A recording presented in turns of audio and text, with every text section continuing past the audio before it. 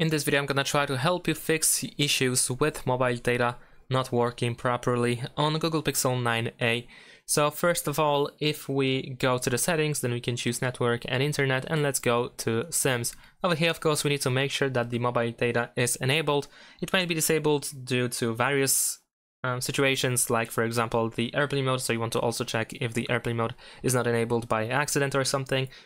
But in general, just make sure that it is enabled. Secondly, make sure that your SIM is also activated.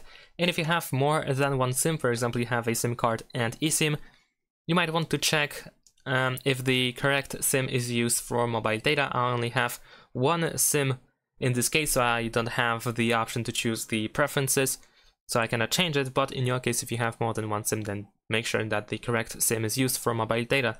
Besides that, we can go to the details of our SIM, and for example, we can check if there is no data limit enabled. That might prevent turning off the mobile data, although if you just turn it on by yourself, then it shouldn't turn off again.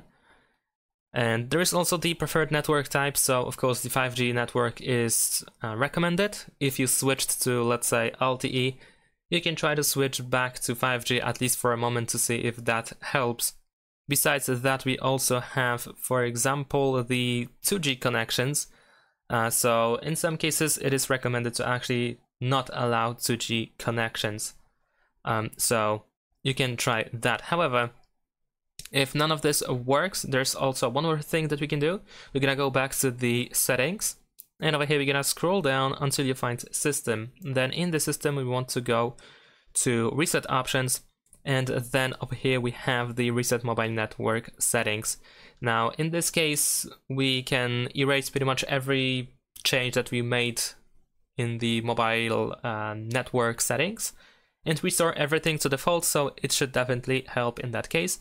If you have more than one SIM, then most likely you can also choose which SIM you want to reset, and then we can just confirm by pressing this button, enter the screen lock password, proceed, and then once again press reset settings and reset.